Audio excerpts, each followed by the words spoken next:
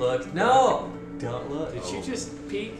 You tried. Hey everyone, welcome back. We are at it again. This is really heavy. So I think this is gonna be a huge, obviously a huge specimen because it's a bigger box. Let's see what I have today.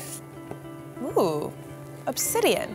My knowledge of obsidian is that it's kind of like a type of natural glass. I've seen it in a lot of different colors and patterns. I know you can find it in Westeros. I heard you can also find it in Minecraft. So we really have a tale of two fantasies right here with obsidian. Okay, can we open it now?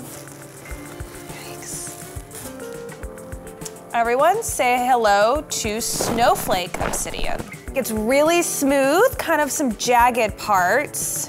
Extremely, extremely heavy. So what's really neat about this is the contrast of the stone. You have those light, white spots with a dark black background, a great high polish. Some of them, it almost looks like they have a little, they almost look like flowers. Obsidian is made of silicon, oxygen, magnesium, and iron. We've talked about the Mohs scale before, so it is about a 5 to 5.5 on the Mohs scale, which means it's not as hard as a diamond, not as soft as tall. This isn't gonna just fall apart if I drop it. So what's interesting about obsidian is that it's kind of a big family. Snowflake obsidian is actually just one type of obsidian, and what I'm gonna do is grab a few more specimens, and then we're gonna take a look and kind of compare and contrast. Here's my assistant, Keith, bringing me some more specimens. So obsidian you can find anywhere that there's been volcanic activity because obsidian is actually lava that has cooled rapidly and it doesn't really have a crystal structure. We've talked about crystal systems in the past, monoclinic, orthorhombic. That's a certain way that the atoms kind of stack and it's unique to each stone. Obsidian doesn't have a crystal structure. The atoms kind of do whatever they want, and a lot of that's because of how it was formed with that lava cooling very quickly. In the United States, you can find obsidian mostly in the American Southwest, so New Mexico, Utah, just to name a few places.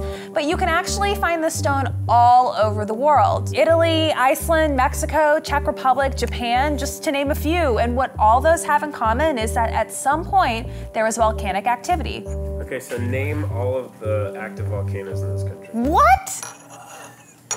Do you see where this gets a little hard sometimes with gemology? No books, no phones. No, that's not gonna happen. Okay, so you can see all these are different colors. They're kind of, they look like 4 different complete gemstones.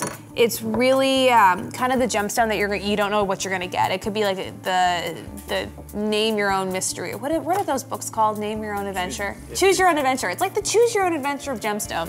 You stick your hand in a bag of obsidian and you really don't know what you're gonna get. This is called Snowflake obsidian, and I'm sure you can see why. It's because these kind of look like little snowflakes.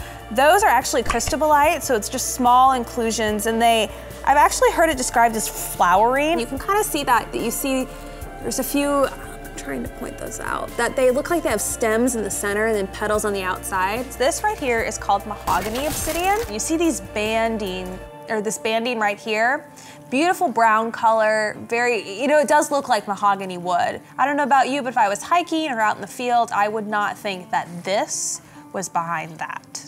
Right here, this is called SHEEN obsidian. You can see that the light kind of dances across the stone. It's really soft and smooth right here, very cool to the touch. I think the Snowflake obsidian's the coolest. I think it's kind of like so cool. Obsidian's like children. You can't have a favorite. That's not fair. This is my favorite. I wonder, do you think parents really do have favorite children? Oh yeah. Oh yeah.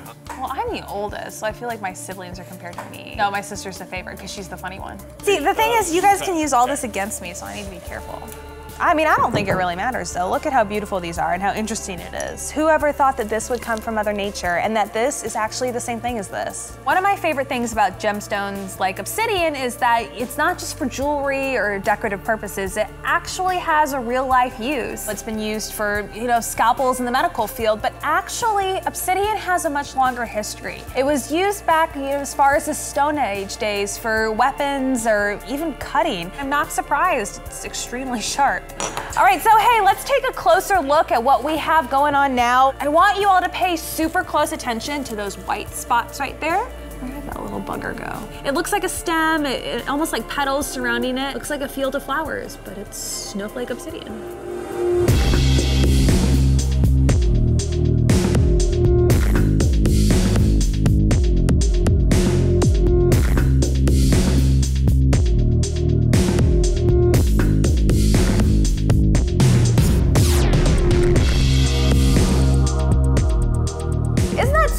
cool how ancient cultures back to the Stone Age days actually used obsidian as a tool or weapon. I think that's pretty neat and why it is one of my favorite gemstones. Hey, did you like obsidian today? What was your favorite thing that you learned? Let us know in the comments below, and don't forget to like and subscribe to our channel. You don't want to miss future episodes that we have coming just for you. Thanks, bye.